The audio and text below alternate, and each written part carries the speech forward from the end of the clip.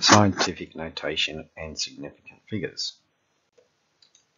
It says using powers of 10. Example 1, find the value of each of the following. Now, what's very important is when we've got like this 10 squared, we're moving the decimal point to the right because we're making the number bigger.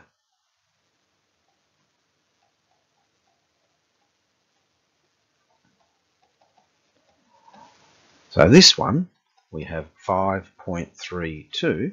We're moving the decimal point 2 times to the right. So it becomes 1, 2. So I get 1, 2, the decimal point is right here. So this answer is actually 532. So 532 at the decimal point there. When you've got a negative 10 to the power of negative 3, this one we move the decimal point to the left. So we're making the number smaller. Negative means make it smaller. So this time we're going to move the decimal point 3 times to the left. So let me just write that again. So we've got 3.27 at the moment, and we want to move it to the left negative 3 times. So 3 times. So 1, 2, 3. So the decimal point's right here. So these gaps, I've got to put zeros there. So my actual answer is 0.00327. Scientific notation. So when scientists use scientific notation on very large or very small numbers, it's also known as the standard form. They do this because we can actually calculate things. It says to write a number in scientific notation, put the decimal point after the first non-zero digit. That means the number. So after the first number, you put your decimal point and then you multiply by the power of 10 so that the product gives the original factor. So example 2 express each of the following in scientific notation. So 6.44, well the decimal point at the moment is right here.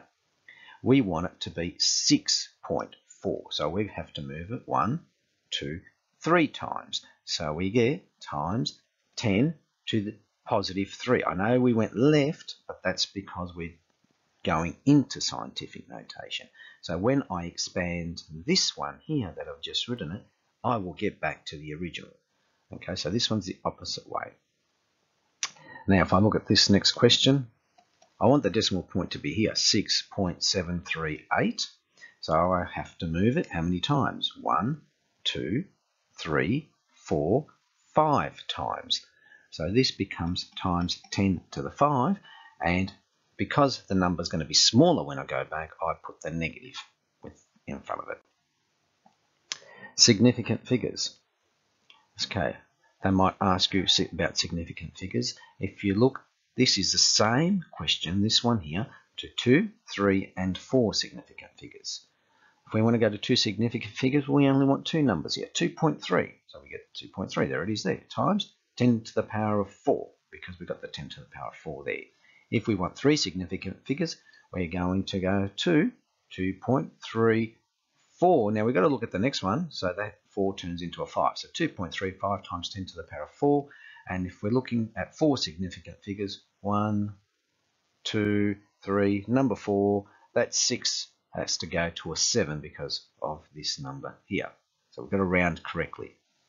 So the next one says, example 3, round each of the following to the number of significant figures specified. We want 3, so we're going to go 1, 2, and there's our third one. So 508, okay.